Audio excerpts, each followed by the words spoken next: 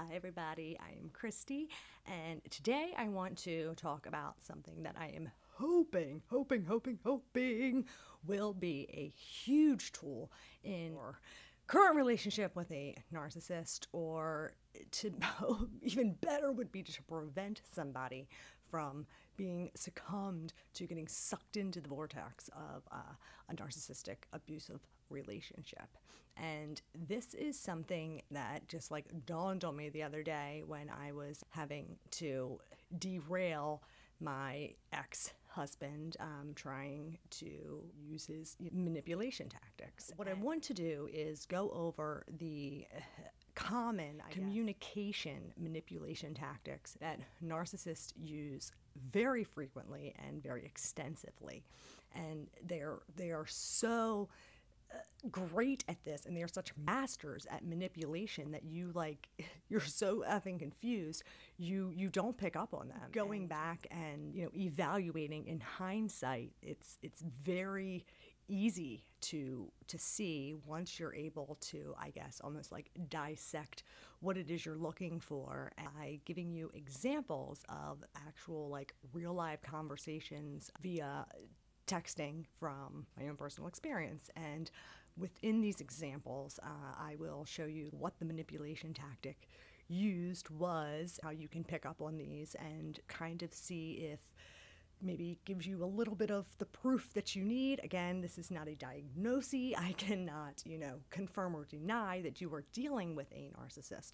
But regardless, if this is something that you find that you are dealing with your partner, narcissist or not, it is still a manipulation tactic, and it is still trying to gain some kind of control or get you to behave in a particular manner that they're trying to persuade you to do. I mean, that is what manipulation is. And these are not going to go over every single manipulation tactic that the narcissist uses, but because there are many, but it will go over the ones that you hopefully will be able to see in old text messages that you have, or if you want to, test, so to speak, the person that you're currently dealing with, and help open your eyes and realize that this person is actually trying to manipulate you. And like I said, narcissist or not, nobody deserves to be manipulated in the fashion where they're trying to gain control and persuade you to do something to their benefit. And usually it's also done to kind of harm or destroy you if you are dealing with a narcissist. So here we go. Let's dissect some text messages. Though the term word salad was actually coined to describe the kind of nonsensical words that you would hear in a conversation with a person who has schizophrenia, it is often used to describe conversations that one would have with a narcissist. And in regards to word salad with a narcissist, it is the circular conversation tactics that they use to ensure that the talks don't really end well or positively for the other individual conversation. It is a concoction and a conglomeration of techniques that include, but are not limited to, gaslighting, projection, denial, lying, subject changing, blame shifting, insulting, stonewalling, playing victim, sympathy ploys, threats, demands, and provoking others to become defensive. So these are the ones that will be pointed out, probably not all of them, in the examples to follow. And hopefully throughout these examples, you'll be able to look at your own text messages and pinpoint the techniques that the narcissist or other person is using to try to manipulate you. So, without further ado, let's dissect some text.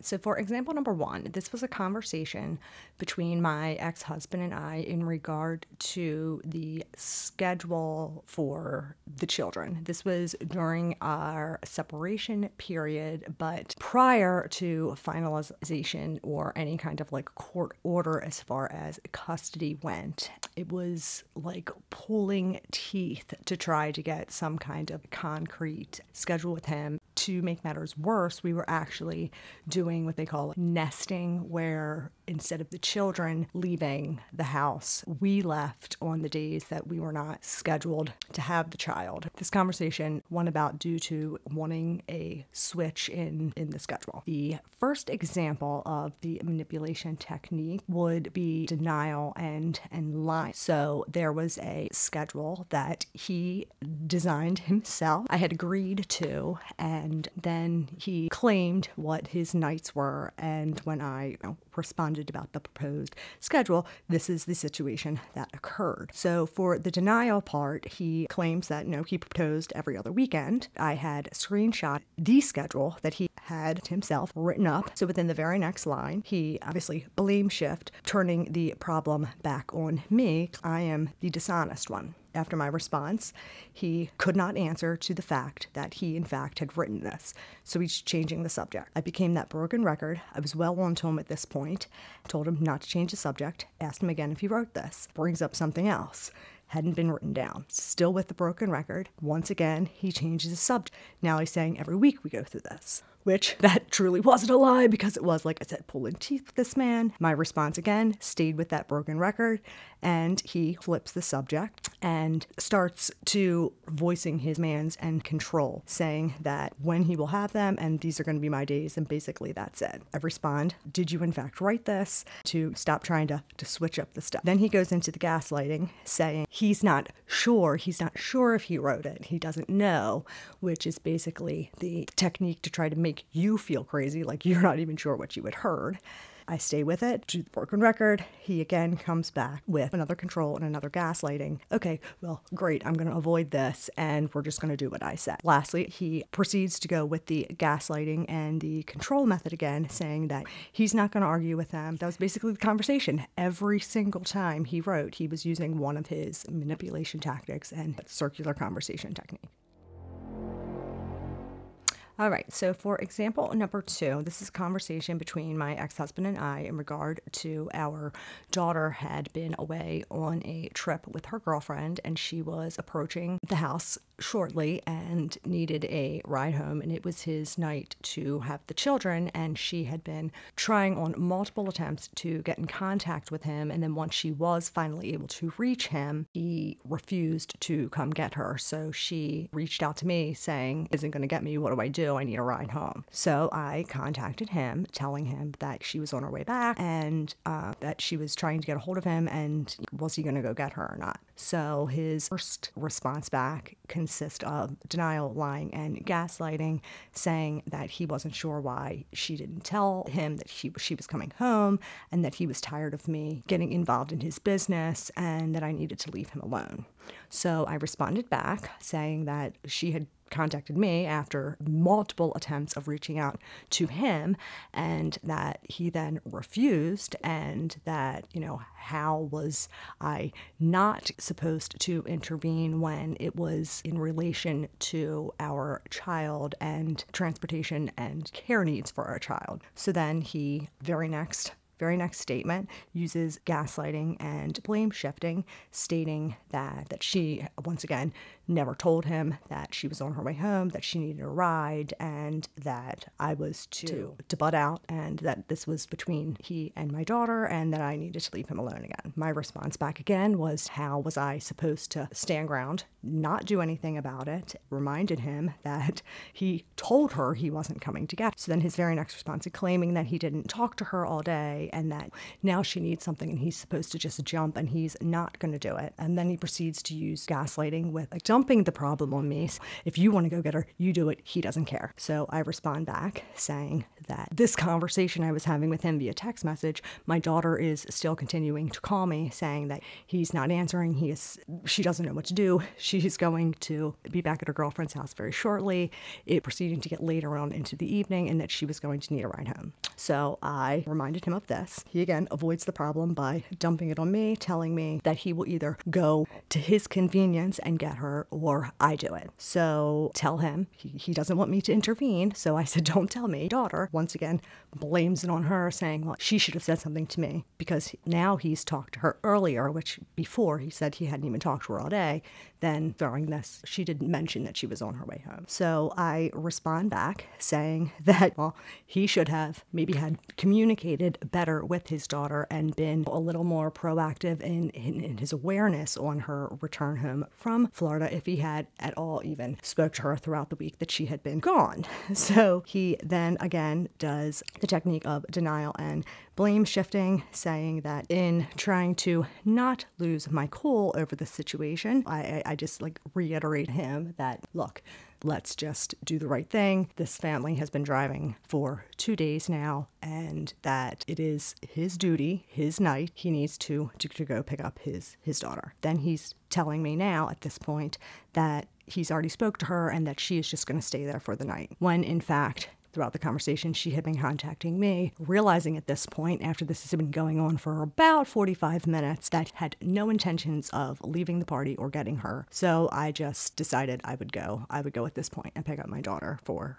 her sake and for the other family's sake. So I proceeded to tell him that I was actually on my way to get her, and he, with the projection, saying, okay, well, that's just between my daughter and I. Did respond back. I was a little upset at this point, saying he did not need to take out being selfish on the children and caring for the children. So he then tries to gaslight and blame shift, saying that all I do is try and make him look bad and, try to turn everybody against him and control everything. So I stuck with my boundary and, again, trying to not let him manipulate me, saying that this, in fact, was his problem and this is something that he created. He then proceeds with gaslighting and blame shifting, saying that it was her fault. He stuck with this story, that she was going to stay there. So at that point, I had already arrived and picked up my daughter, let him know that I was at her girlfriend's house. And then he claims that he was there. I guess he was claiming to be at the house. I'm sorry, not at his girlfriend's house, but at the house. Had already arrived at her friend's, and that we weren't at the house, and that, he could confirm this state with my daughter. His last is what I'm going to call the I won technique, totally switching tunes, acting like we just had this pleasant conversation, stating, oh, great, have a great night. Oh, and by the way, tell my daughter I love her. All right, so one more example, because I am sure you are catching on rather quickly now that just about everything they say, especially when being questioned or being firm with the boundary, is some form of a manipulation tactic to try to avoid taking any kind of accountability, responsibility, or blame for anything that you may be questioning or holding them accountable for. So this last example was something that had transpired because during the nesting period, he had decided to install a video surveillance / garage door control that he could control via an app on his smartphone. And I make furniture for a living for my parents' small business. So when I'm not doing stuff with the kids, my primary location was in the garage or the driveway right outside of the garage. So when I had returned back to the house for my stay, I decided after several times that he would just throughout the day when I would be working, just shut the garage door on me just fun of his own. I decided that I was going to unplug it during the nights that I was at the house. So he reaches out to me asking me to please plug this device back in. I asked why it was necessary while I was there, and he said that it was going to mess it up being unplugged. So I responded back and saying that I didn't feel that it was necessary for him to be watching me, nor did I feel comfortable about the situation. So then he claims that he only put it in there so that he could let the kids in when they needed to be let in, and that I needed to just plug it in and not be paranoid. So my response back was that had nothing to do with being paranoid, but that I know he is sneaky. Again, I was onto him at this point, and that there was no reason to control the matter, and if his concern was because the garage door keypad, this was his excuse, saying that if it was it were to go up, that this would be his way of letting them in. And I had just said, well, why don't you just get him a key, and to avoid that problem. He then starts with threatening. He didn't like this response, I guess, because of my smart aleck tone about the key comment, and says that he doesn't touch my stuff and that I should leave his stuff alone, and if I don't want to, then he can clean up real well, in referencing to destroying my stuff, which he has done multiple times in the past. So at that point, I just reiterated that didn't really appreciate him controlling the garage door at his discretion, especially since he had